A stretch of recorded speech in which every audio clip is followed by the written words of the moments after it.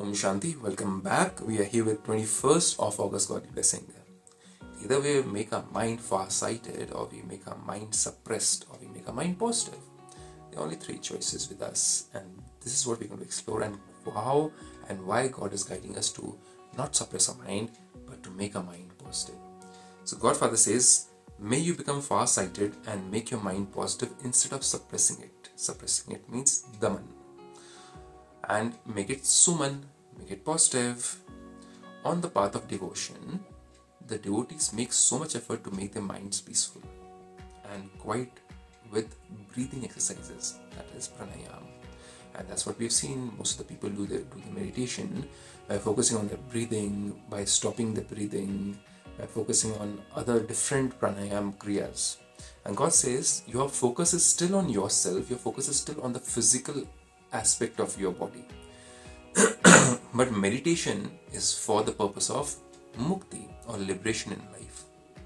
That means a focus which is not on any physical things around you, not on your own physical body, not on physical aspects around you. Your mind should not be focused on anything physical. That means you should not even remember your body in the end. But while doing pranayam, you're breathing obviously, so your focus is on your body, on your breath. That is not the meditation or the yoga vidya for liberation in life.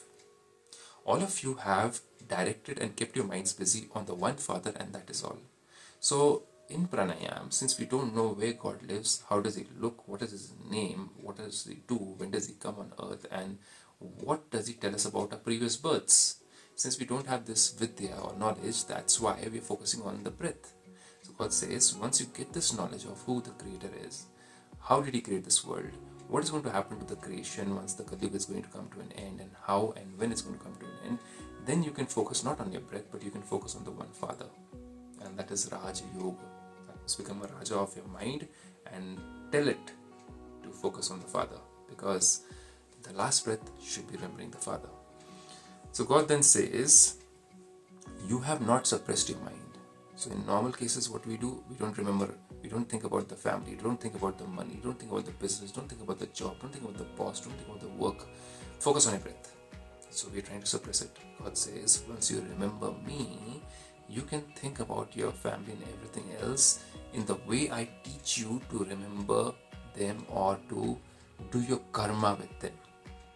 But you have made it positive. You're not suppressed it. We have made it positive. That means we have turned our tides towards positivity, be it our work, be it a business, be it a job, be it a karma in hand, which is in front of us right now. So God says, now your mind has elevated thoughts, and this is why it is a positive mind. A mind has got elevated thoughts, and this is why it is a positive mind. The wandering of your mind has stopped, and it has found its destination. You now know the beginning, the middle, and the end, the three aspects of time. And so you have become far-sighted, because when we were not having this knowledge, we did not know what happened to our past, why we are facing these karmic accounts in our life, why some people are doing these things to us, and what is going to happen to us in the future, and what is going to happen to our generations in the future. God says, well, don't think about the generations, because I have come to change the complete world. I have come to change the world from hell into heaven, from Kali into Satyuga, means true Yuga instead of the false Yuga. So God says, when you know about the three aspects of time, you become far-sighted. You can think like me, you can see the visions like me of what exactly is happening in the world. And then you can make your decisions and make your steps count. And so you have become far-sighted and have a broad and an unlimited intellect. This is why you are free from having to labor. The whole world is running towards money, the whole world is running towards post position, the whole world is running towards getting to know more people so that they can have the upper hand.